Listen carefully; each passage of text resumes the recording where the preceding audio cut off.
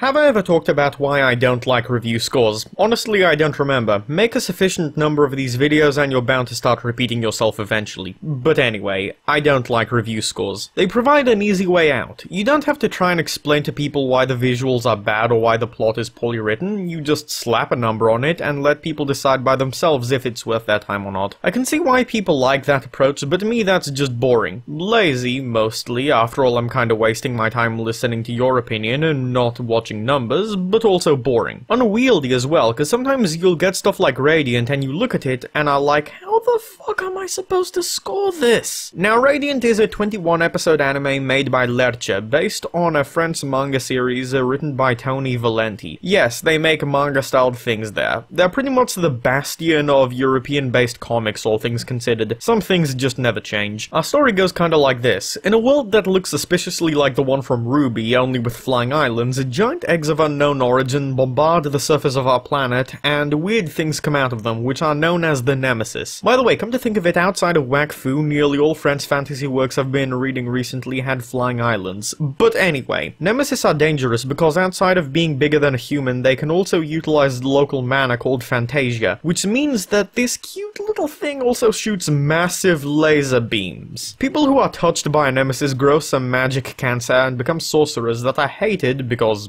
xenophobia, but since they're the only ones that can touch the Nemesis, they are kinda, sorta, but not really tolerated. Our lead is Seth, a spunky young teenager with a heart of gold that looks like the bastard child of Grey Fullbuster and any black-haired shonen protagonist since 2001. After learning some important lessons about the world, Seth sets course to level himself up and eventually reach the fabled planet of Radiant and enact the first ever recorded planet-side. And so the usual things for shonen commence that are so common you can practically sing them out as a lullaby. New friends, weird people, home base, weird events, balls, battle, and end phase. If you've watched any long-running shonen, be it any of the big three or any newer ones, you'll quickly find yourself familiar with both its setting and overall actions. In fact, a lot of this series reminds me of Fairy Tail, only with a lot more hatred towards mages, which in itself is ultimately not a bad thing as long as it entertains, and for the most part, entertain it does. This is a well-made shonen anime, both structurally and technically. The plot is smooth and knows when to be funny and when to be serious. The visuals are generally typical for the genre, but are detailed and epic during fight scenes. The music is non-invasive and unmemorable, but still nice to listen to. However, for some reason I couldn't watch more than 3 to 4 episodes in a row without subconsciously starting to do my paperwork, or turning it off and forgetting to come back to it for a few days or so. Thankfully, the show has very neat recaps before every episode, so you never get too lost in the plot, although sometimes it gets slightly absurd, like in the Broom Race episode when they reuse 5 to 10 minutes worth of footage from previous episodes, and I'm not entirely sure whether to be thankful or offended. When gathering some information on it, and by that I mean going on the wiki, of course, one of the reviewers there said something along the lines of, it's not trying to revolutionize the genre, but it pays a great homage. And honestly, I couldn't have said it better if I tried. It's by far not the worst anime I've ever seen, quite the opposite in fact, as when I was watching it I was at least entertained, but either because of my burnout or just because the anime is so average, it might run the world record in the department in which I don't want to return to it, nor do I really have any specific memories about it outside of it was nice, predominantly because it was formulaic enough to go into that part of your brain where everything average ends, yet not formulaic enough to just be lost there. If you've watched all of Toriko, Fairy Tail, and similar anime and want your fix, then this anime was literally made for you. To the rest of you, this is just a good, but average Fairy Tail fanfiction. Might grow on you, but you'll more than likely be bored. But if it does grow on you, great. But go see your doctor, cause that's probably unhealthy.